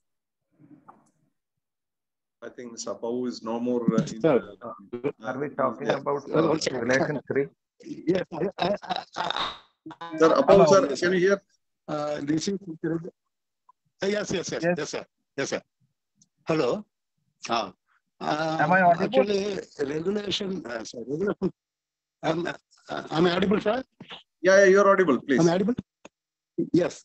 The question raised was whether the designated, the listed person, all the diploma or degree holders can be listed to undertake the safety clearance, safety work within the premises. It's a must. As per Regulation 3, only the persons are notified by the state licensing board. That is, the government has sent up the state licensing board to do the work by the competent certificate holders. Irrespective of the qualification, they have to, whether they are diploma or degree, they have to be conversant with the nature of work, with the safety work. They can be spent somewhere else, not in the safety safety field. So that's why that particular is with regard to the designated person, there is lots. Yeah, sir, your voice is too less. We got the message. The message is. I mean, my village. Sir, as per regulation 3.3, it is a must to have the permit from the appropriate government. This clearly mentioned. Means, he has to pass the appropriate certificate from the licensing board of the respective state. It is mentioned in regulation 3.3, no doubt. Okay, Mr. Dar, I hope your But there will be an exemption for engineers and diploma by the respective state, depending on the whichever state. There are exemptions. So an engineer directly gets his permit. So that itself is enough. He need not appear for an exam in Karnataka. But other than an engineer or diploma, he has to appear. So that means it is even some of the states, there are some changes from the regulation. Now, actually, we have Mr. Bera, Subrat Kumar Bera. You please ask your question, sir. Yes, sir. I am basically from the, I am retired from Indian Oil Corporation, and I am having the oil and gas sector. That is my major question is related to the earthing. Earthing is the lifeline for the bottling plant, LPG bottling plant, and the storage units. And only thing I want to know that what would be the minimum distance between the two electrodes? But at some places it is 1 meter, and some places. The question is understood. May I answer? The question is understood. Yeah. May I answer? Now, for your petroleum installation, are you following the OISD standard, Oil Industry Safety Directorate standards? Not able to hear. Are you following OISD standards? Yes, we are following the OISD standards as well as. No, let me answer, sir. Let me answer. Your question is very well understood. Yeah. In most of the oil industry installation, the OISD standards are used, and your question is regarding the earthing. I am so sorry to make a comment here. Whatever written in some of the OISD standards are really big foolishness. Sorry to use the word foolishness. In the sense, if you wanted to see, I can show you the regulations as well. Not the regulation, the OISD standards. It says electronic equipment need a separate earthing of 1 ohm. Lightning protection separate earthing of 7 ohm. Transformer neutral need a separate earthing of 2 ohm. I don't know from where such foolish ideas came into a very, very important rule which is followed in all over India in the oil and gas sector. We have written so many letters to this authority telling them that this is wrong. And in the specification of OISD standard, they have also written that all these are as per IS 3043. It is absolutely wrong. IS 3043 never written to make a separate. Now your OISD standard has written it, and all over India, your petroleum installations, your gas storage installations are following this unsafe procedure, and this is the reason for failure. I'm so sorry to make this comment, sir. Hope the answer is clear. What you are following is absolutely wrong. It is technically wrong. Let us go to the next questions. Mr. Mohan Kulkarni, if you wanted to speak, you can do it. So I don't know, my harsh answer would have been, it was too harsh. Probably Hemant Saliji, you are looking serious. Any comment on it? You are also a member of ETD 20, IS 3043. Sir, may I? Yes, please.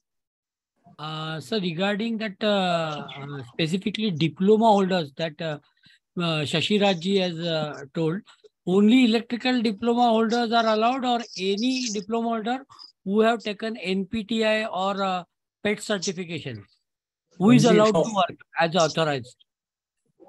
It is only electrical and electronics in diploma holders only in the state of Karnataka. Earlier, we had even the mechanical ones, which was removed in between 2013 and 2018, and now electronics has been added. So it is only electrical and electronics and nobody else. Okay, thank you. Thank you, sir. So, Dr. Bhavani, yes, sir. Can unmute yourself. Yes, sir. Yes, sir. Hello, sir. I am in wind industry, and here, if we see this wind farm, generation is 690 volt, and for that a simple USS unitized substation is there. What happens? Around 15 WTG are connected a single line. Okay, sir. So LA normally, as per CIG regulation, LA is installed on the DP, means the top of the DP structure. But when any LA fails, then whole 15 WTG tripped, total feeder tripped. So to avoid this one, LA is put below the isolator, means after isolator for the individual WTG. Means ultimately this LA is for transformer protection basically. 2.3 MVA or 3 MVA transformer is there. So here this is made for the operation point of view. For operation point of view, we can once any LA trip, LA blast in any WTG, that is isolated through the isolator, but another WTG can be run. Means say 14 WTG can run to avoid the generation loss. So this is right or wrong as per protection of the system, lightning protection. I think it is acceptable. It is acceptable. There is no issue. I think the issue is whenever there is a surge arrestor failure, the surge arrestor failure is creating, due to the surge arrestor failure, the feeder is tripping. That is the issue. Am I correct, sir? Feeder is tripping, yes. Feeder is tripping and all 15 WTG, say 30 megawatt is black out. So to avoid that, means early restoration. When if for example, if one WTG, one USS is identified for LA failure, so replacement will take time. So simply isolate that particular location, or another can be put in generation. That is allowed. The easy way is you please go to IS 15086, IS 15086 part 5. This is a standard which is made during 2020. It is from IEC 60099 part 5. This is talking about selection and application recommendations of surge arrestor. The necessary protective measures of avoiding the tripping of the feeder is included there. Please refer the standard. That is the easy way. Thank you. Yes, sir. Yes, Mr. Gopal, sir, you rightly told the standards 6099, IEC standard 6099 part 5. In most of the locations, what we practically find is the wrong selection of lightning arresters. In regulation itself also, it is told that you provide a 9 kV lightning. This is not correct. Sometimes it all depends on various factors. The effectiveness of earthing, whether it is solid neutral or NGR earthing. So many things comes into picture. The temporary over voltage ultimately decides the selection of lightning arrestor. At times, you will have to employ a lightning arrestor more than your system voltage, not 9 kV. You may require a 12 kV lightning arrestor also for a 11 kV distribution. So this is the thing. Unless you analyze those selection procedures, you can't have a right matching. Another thing, the actual erection, as Mr. Gopal as well as Mr. James Putty told, the lead length and the closeness. So that the purpose of lightning arrestor is to safeguard the equipment which is designed for a certain BIL. And if your residual voltage and if your lightning arrestor suffer a residual voltage more than its rating, say for example, a 75 kV BIL transformer can't withstand a voltage of above 100. Similarly, your lightning arrestor also will have to drain the HSU lightning surge, divert the surge. It's only a surge diversion. You should provide a supply continuity as well as the protection of our transformer. There should be a right balance by right selection according to IEC 6099 part 5. Thank you. Yes, thank you, sir. Thanks for the detailed answer. Sir, Joydhar, I have another question. For these lightning arresters, suppose in a structure, we have 6 lightning arresters. Now this is lightning arresters are going to the 6 earth pit, lightning earth pit. And all these earth pits are connected together through an earth grid. Now they separate earthing grid also for the electrical earthing. Now, can the electrical earthing and this lightning earthing grid be connected together? Means on the same earth grid. That means I connect my lightning earth pit as well as the electrical earth pit, or I have to prepare 2 separate earth grids and then bond them together. Sir, to make it simple, please you can't separate any earth electrode. Please have a look at the screen. This is from the IS standard. In fact, on the heading you are seeing IEC, but this is the IS standard which I have just referred. There are 3 ways of connecting. Connection 1, 2, and 3. Connection 1 is a poor connection because you see the length L3 between the zinc oxide. Let me zoom it again.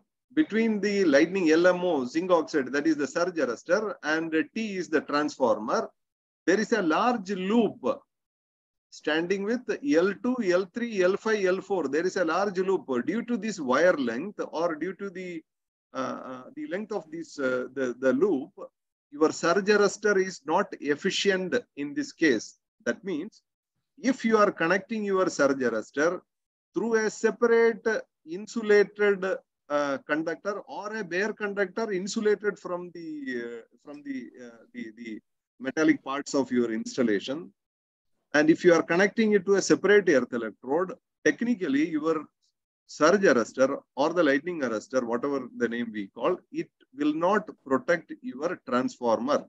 Now the connection number 1, for an extra high voltage, let's say 66 kV, 132 kV, 220 kV, it may work because the lead length is only 5 meters, 6 meters. But this and the withstanding voltage of the transformer of that voltage is very high. Whereas for 11 kV or 22 kV transformer, the impulse withstanding voltages are quite less. It's not in hundreds of kVs. It is much less. Let's say an 11 kV transformer, it's about 75 kV.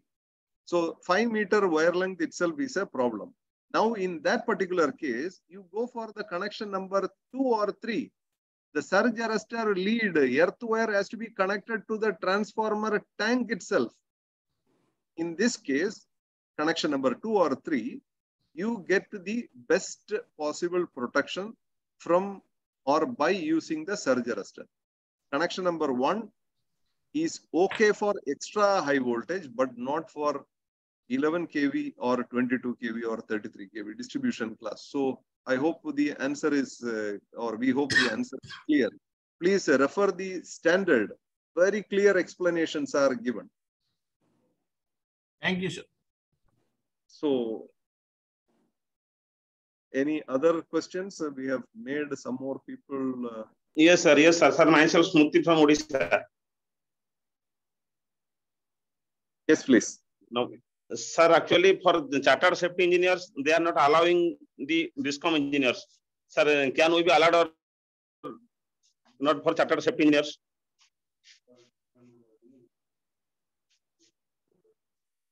I don't know who can answer this question. Saliji, you are on mute. It is already defined by Central City Authority. They have prepared on guideline. As per that guideline, I think DISCOM engineers are not adequate. Sir, Sali sir, you please. Sir, you have to unmute. Yeah, I think the state can allow the DISCOM engineers to act as chartered safety engineers. That is within the scope of state. So state to state, the rules may differ. In our state, I think 5 years. I think minimum 5 years is required. Then only they are supposed to come into any electrical field. Yeah, but regarding this supply engineers, what will happen? Checking their own installation and certifying that will not be correct. I think it should be cross-certified. The person who carries out the work should not certify himself as a chartered engineer. Somebody else should certify it. That's precisely why electrical inspector came into the picture. No, see, we have to reduce the Inspector Rajnath. Everything I is know. that and yes. Yes, Sir, is that it extent, yeah. sir, is it a retired engineers or in service engineers? Retired. Retired. Okay. Yeah. I think Mr. Smriti In Pradhan, service cannot come at all. Yeah. I think Mr. Pradhan's question is whether a working engineer from the DISCOM, can he be a chartered safety engineer additionally? This one rules does not provide for them to work anywhere else. Or Guidelines. Guidelines do not allow the person to work somewhere anywhere else, engage in any government or semi-government as employee. So that is the reason. Standing rule. Yes. Okay, so I think we have passed almost 2 hours, and it went so fast. So actually, before making a vote of thanks, I would like to say sorry to all of you. I was a little bit, regarding the question from the oil industry. Actually, my problem is in the oil industry that standard, it is written, the mistakes are written, and at the bottom it is written as all these mistakes are made as per IS 3043. As a committee member of ETD 20 and responsible for making IS 3043, I would say, if OISD standard removes as per IS 3043, I have no problem. So it is up to them whether to change or improve their standard. It has nothing to do with us or with the committee members of ETD 20. But if you make a wrong a requirement in your standard and ask it as per IS 3043, then it is our quality of work itself is getting affected. That is why I was a little bit angry. I'm so sorry for that. So thanks to all the participants as well as the panelists. Shashiraj sir, thank you very much for participating and patiently answering the questions. Hemant Saliji, also James Kutty ji, Amritilal, also Apau sir is traveling and he is in his native. I think he joined through his phone. Thank you very much, sir. Thanks to all of you for patiently answering the question. Probably we can also have one more session in the same subject, maybe after 2 or 3 weeks. So if all of you agree and if we can make a common date, we can have one more session. So with this, probably we can end up the session. If you have any points, the panelists are invited to make comments for if you have any comments. Shashiraj sir, any comments? Well, right now, I don't think so, because as I told you, it is, the way guidelines have come very recently and we need to interact with each provision and see how it fits into the present circumstances. So I think it will take little time for us to again look into the practical aspect of application of these regulations, and then we can probably come out with a better view on this. So Saliji? Yeah. I think we should appreciate the efforts taken by CA. Really, there are some good changes which we have been expecting, but still we have to travel a bit more. And for that, I think the regular revision session should be taken. And as per these reviews, some amendments if required that should be considered. Thank you, sir. James, could you say? Sir, regarding that oil and explosive regulations, PESO is having main role. So you, Govomar, you please have contact with the PESO engineers. They need adequate training in lightning protection and electrical safety. It is a must. Sir, actually, regarding this one, that OISD, I am following up with them for almost now 5-6 years. I have written several letters. Nobody is bothered. Then recently, about 3 months back, I sent an email which was a little bit harsh. So then after making a harsh comment on the email, then suddenly everybody woke up and they started replying saying we are going to change this particular requirement. Anyway, if they are changing or not changing is none of my business. If they remove as per IS 3043, my job is done. Because they make a mistake, and how can they put their mistake into our shoulder? I hope you understood. So anyway, we will put our effort and we will see that we will be changing it. Finally, to Appav sir, any comments, sir? Yes, sir. See, we have dealt with a lot of the enforcement provisions, implementation. This is not sufficient. Actually, CEA regulations have come out with a more optimistic way. We have to improve because improvement is a never-ending process. We are having still, after so many programs conducted by our group, that is NFE, we have been facing such basic questions from the same members who attended the meeting. So in my opinion, improvement is a never-ending process. It should be done. But unfortunately, we are going it in a very low pace. Let us all rise to the occasion and make ourselves competent, confident to provide safety measures to the people at large. Thank you. That's all what my message to the people. Thank you for the opportunity. Also, Mr. Amritlal, you were raising the hand. Any questions? No. Just one point.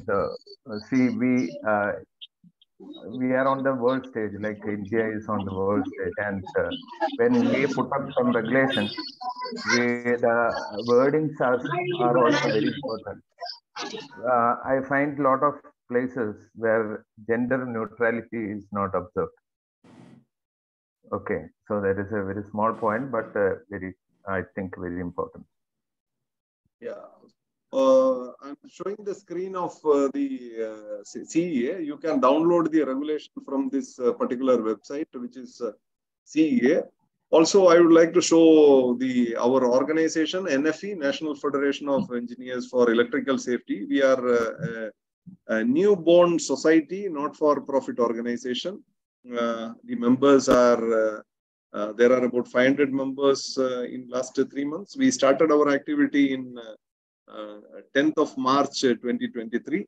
The mission is to make every electrical installation free from accidents. So we are taking a lot of efforts to make awareness. We request the participants, if you are interested, please join our association and put your efforts so that we can make a nation free of electrical accidents. There are different kind of membership facilities available. Individual member, the annual fee is about 1,000 rupees and registration fee is 500 rupees. We are making a lot of classes and you can participate in all our classes at free of cost. Not all the training courses. There are some training courses which is where we have to pay for the venue as well as for the trainer. Except those cases, it's free. So with this, we would like to stop with the program. I hope there is no question. We will come back to you by the next 2. The same question or the new questions can be taken up. And if you have any further questions, you please mail us. You can go to the NFE website. You can mail us so that your questions can be addressed in the next session. So thank you very much, and thanks to all the participants as well as the panel members to patiently sit with us for more than 2 hours and actively participating in this discussion. We have a lot of participants raised their hands as well as there are several questions. We are so sorry that due to the time limitation, we are unable to answer all your questions, but we will definitely take it up further and we will answer your questions. So thanks to all of you. Thank you very much. Thank you. Thank you. Ms. Lakshmi, you can...